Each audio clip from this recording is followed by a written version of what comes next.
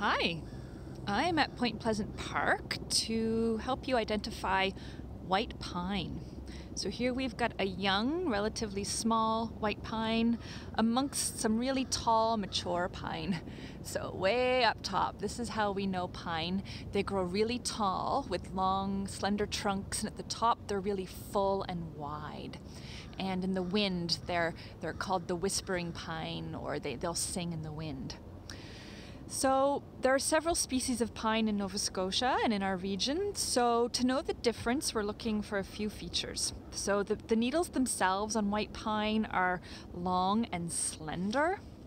They're a dark green and they have a point at the tip.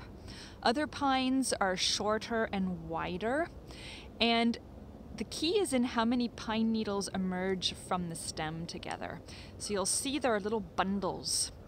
And with white pine, those are bundles of 5 needles that are coming out of a single point on the stem, whereas other pines may have 2 and 3 needles coming from a bundle. So that would be pines such as the jack pine and the Scots pine.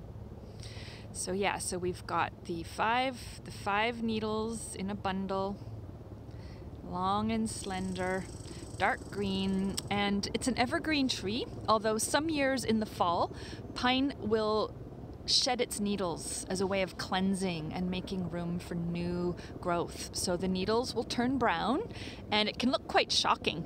Like the larger part of a pine tree, a mature pine tree, will literally turn brown and lose its needles, and those would be the older, mature needles that are spent. And then new needles will come in this spring to replace it.